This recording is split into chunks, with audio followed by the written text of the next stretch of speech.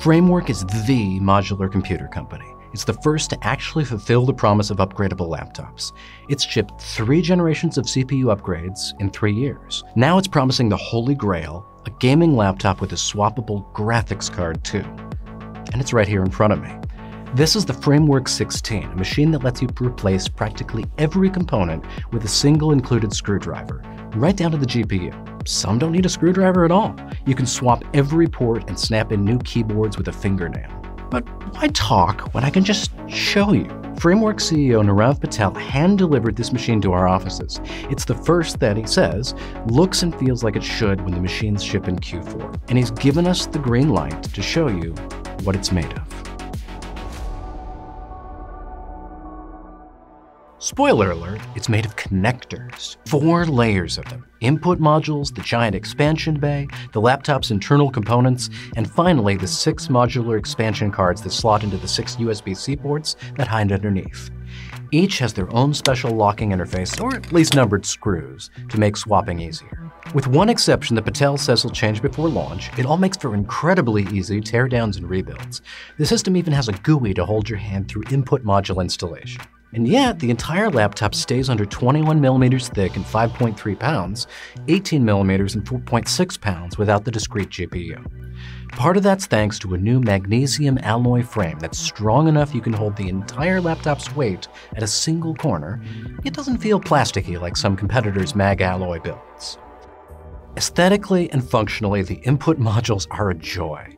I was grinning ear to ear when Patel showed me how each RGB keyboard and numpad magnetically snaps into place, and how each programmable module has a little transparent window on the back to show off its Raspberry Pi chips. While wood and carbon fiber panels won't be available at launch, they need fine-tuning, the orange-red color shift looks great. Patel says it'll color shift all the way to blue when it's final. I should mention a few modular surfaces did slot together a little less than seamlessly on this DVD prototype though.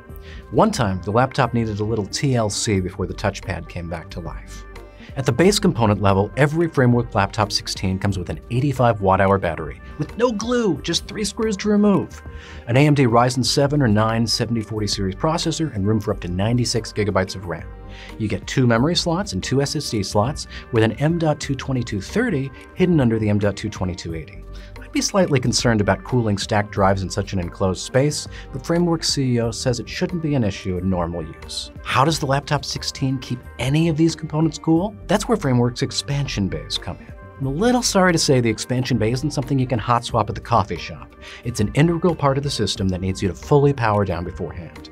But I am in awe of how Framework ties the whole system together.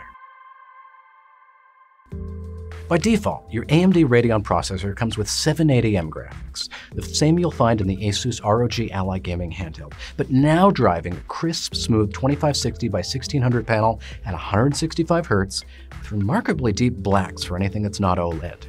And by default, the expansion bay simply houses a pair of cooler master blower fans that pull in air from the top and bottom and exhaust it out the sides.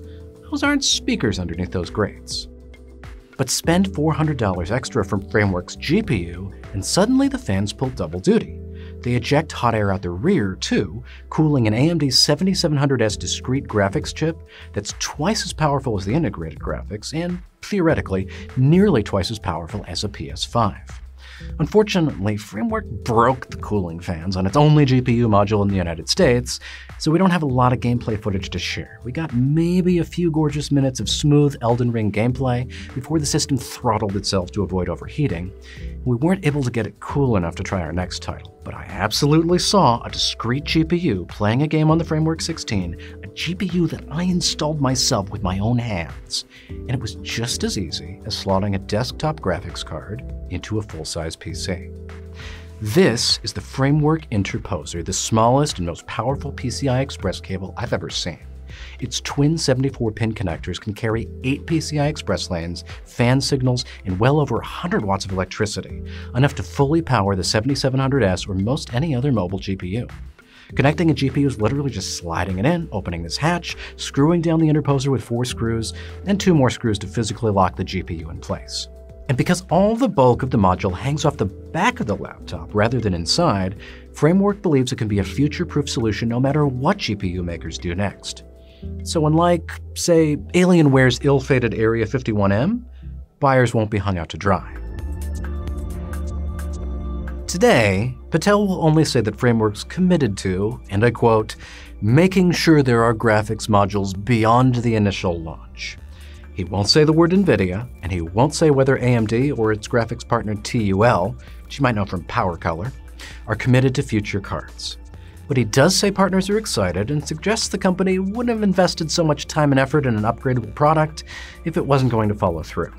The company's reputation is riding on it, he agrees. If you're sold, you'll be able to pre-order the Framework Laptop 16 today, starting at $1399 for a DIY version or $1699 pre-built, which includes 16 gigabytes of DDR5 RAM, 512 gig of solid-state storage, a regular white backlit keyboard, and the cost for 6 USB-C expansion cards. Modules like HDMI and DisplayPort cost $10 more.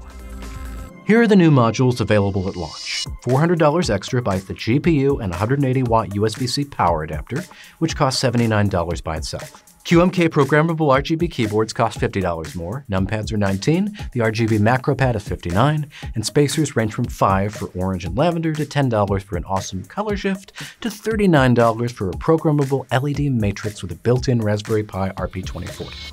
I'm staggered that the Framework 16 even exists. So many modules, so many moving parts, so many things that could theoretically go wrong. Giant companies, including Dell, Intel, and Google, have bet big on modular products like this, only to abandon them or kill them before they fulfill their potential. But Framework's CEO insists this is happening. It's developed the expertise to do this right, and who am I to argue with a company that's actually kept its modular promises so far? If Framework pulls this off, it could be the first future-proof gaming laptop. Fingers crossed. So remember when Alienware made this upgradable graphics promise and broke it? We have video. Also, it's been a hot minute, and I do a lot more video for our TikTok and Instagram channels now. Check out my series Today I'm Toying With for cool gadgets.